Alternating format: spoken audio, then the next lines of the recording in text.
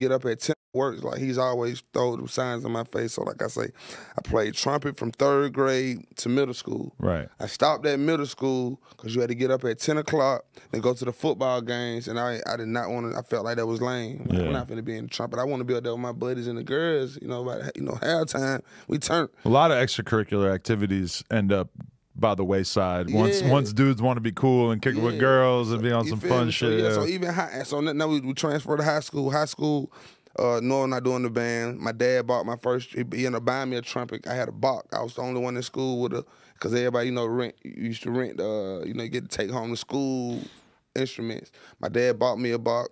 I told the teacher, and the teacher in middle school, you can keep it, bro. I ain't doing no band, and so now I'm going to high school. As I transition to high school, I know I don't want to be in the band. I'm starting to like music a little more, but I'm still, I feel like baseball is my way out. 9th grade year, as a freshman, I win Mr. Baseball. You feel me? Like over all and I'm transferring to a new school out of different zones, so I was like the new student. So it's like, you got to think about the 12th graders who have been promos, who have been there. Like, I was that guy in baseball. You know what I'm saying? But in the back of my mind, I like music, so I took a music appreciation class. So this not the band, but it's music appreciation class. And what kind of shit they teach you in there? Like classical and like all different types of music? It was more so just identifying music notes, learning how to read music on paper. Right. But I end up meeting this dude named Demetrius. And because at this time, he was the only one. He was like, bro, yeah, I got my shit on the CD. And I was like, how you get your shit on the CD? I was still rapping on karaoke with a tape, would get an instrumental, get a tape, listen to a tape, and hook something up to the tape where it transfers to the CD. Right. So he was like, man, you got to get this Adobe edition 1.5. 9th grade year. Adobe, but I like that you say Adobe. Yeah, Adobe edition. Adobe edition 1.5. And that's when I started recording myself. So now I'm recording myself. I got it on CDs. We're going up higher now. Now in baseball, I'm starting to lose focus. Cause I like the music, but I'm shy. Don't nobody know I rap. And baseball's got to take a lot of discipline too, right? You're like working your ass off, or were you getting by on natural talent? I was getting by on natural talent. I had been playing baseball since I was 4. Right. You see what I'm saying? So by high school, like I'm good, but now I'm starting to smoke weed, so I can't get to them ball.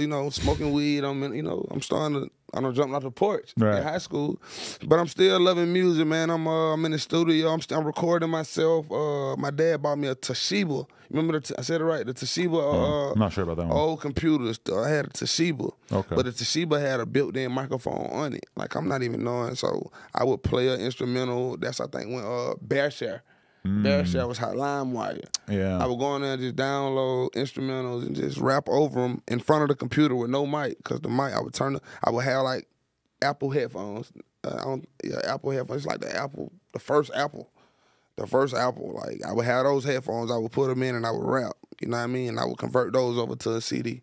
You feel me? And it's like 12th grade, I get in my first studio.